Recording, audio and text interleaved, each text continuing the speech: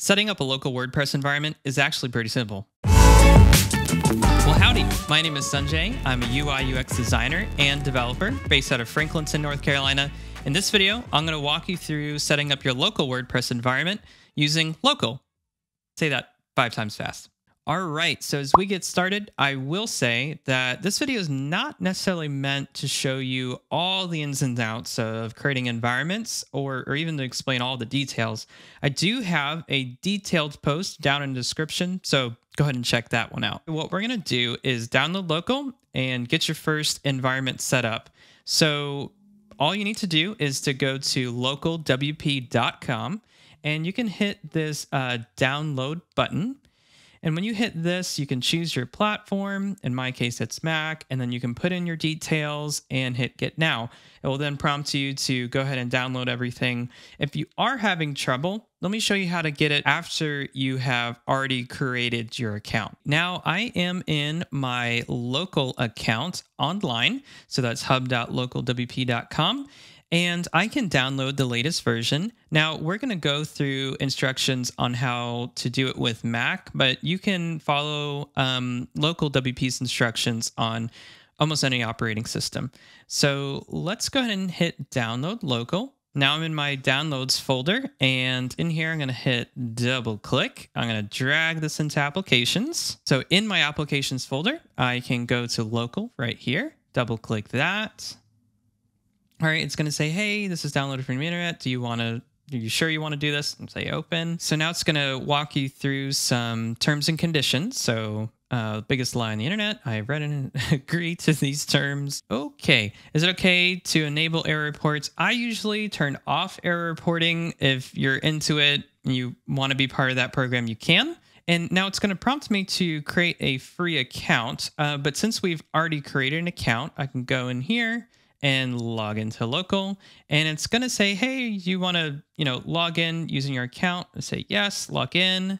Okay, it's going to take me back to local, and it'll take you through some of these screens about what's new, some of the additional features you can add. For now, we'll just hit this red X or that X up there, up at the top. So now that you're at this screen, one thing that I suggest that you do is you go up here to your preferences. Okay. And once you're in your preferences here, go to site defaults. And what you'll see here is a sites path. Now, sites path is where local installs all of your local WordPress environments. And that will make sense here in just a moment. But what I suggest you do is go into your documents folder. And I usually like to create a little WordPress folder here. And that WordPress folder is where all my WordPress environments live. So that's that. So what we'll do is you'll hit browse. And in here, we're going to go to documents, WordPress. Okay, hit open. Great. And we'll hit apply. Groovy. All right, so hit this X here. Now, to create a site is super duper easy. All you need to do is hit create a new site. You can also hit this green button down here to add a local site, but since this one is right in our face, we'll just hit that, hit create new site. I'm gonna say this is our groovy new site. Yeah. Very nice. Okay. Now here's what's cool. You can hit these advanced options. And what it'll do, okay, it's going to create a new site for you. And this is how you actually access the domain. And I'll show you all that in a second.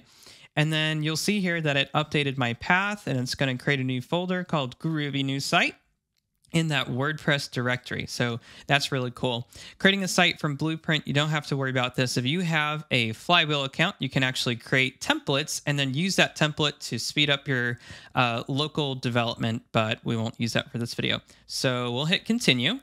Okay, the next step is to set up the environment, and I suggest you just keep these settings as is. Now, if you're going to a provider other than Flywheel or WP Engine, what you can do is actually hit custom and set up a different server configuration and things like that. I don't really recommend doing that for this process, but you can if you need to. So I'm going to hit continue. All right, and never do this, but I'm just doing it for the sake of this video. Okay, admin, and I'm going to enter a password. Never do this, meaning don't ever use a username of admin. Never do that. Don't do it. Don't do it. Do as I say, not as I do. Okay, so I hit the password here, and that's password. Never do this either. Never, ever do this. And then you can also update your email for this. For the sake of this video, we're not going to worry about that. Advanced options here, you'll see it'll say, hey, is this a WordPress multi-site? We're going to say no. That requires some additional setup, so we're not going to worry about that. And hit add site. It's going to prompt you for a login here in just a minute. Okay, so what it's doing is it's making a change to your host file. So check this out. Let's go to iTerm real quick before we do all this. Always know why you're putting your password in. Okay. All right. So now in iTerm here, I'm gonna go to. Let's see, I'm going to go to my etc folder at the root of my computer. And inside of etc, there's a little file called hosts. All right. So in hosts, what you're going to see here is this is where local or Docker or any time you want to create any sort of .local domain to only use on your computer. It's not live on the internet anywhere. It's just on your computer, which you'll see in a minute.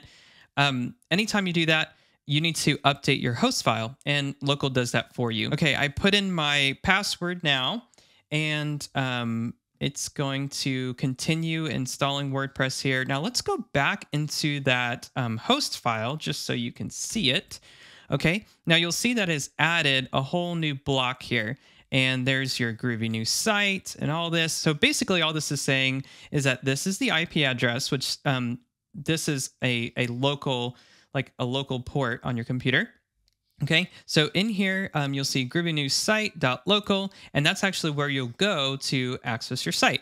So for now, we'll just hit exit out of here. Okay, so here is your new site. How cool is that? Your new site is all spun up and everything. Okay, and you can hit open site. That's really great. Here's your groovy new site. Wow, how cool is that? You can also go in and you can log into your new site. How nifty is that? Super easy, super fast. Now, one thing that you'll notice, it says, not secure. Now listen, it's okay to have an insecure, like no SSL installed on your local machine. I wouldn't suggest you do that on staging or production. But if you do want to get SSL set up, what you'll do is go back into local, and in here, you're going to hit trust.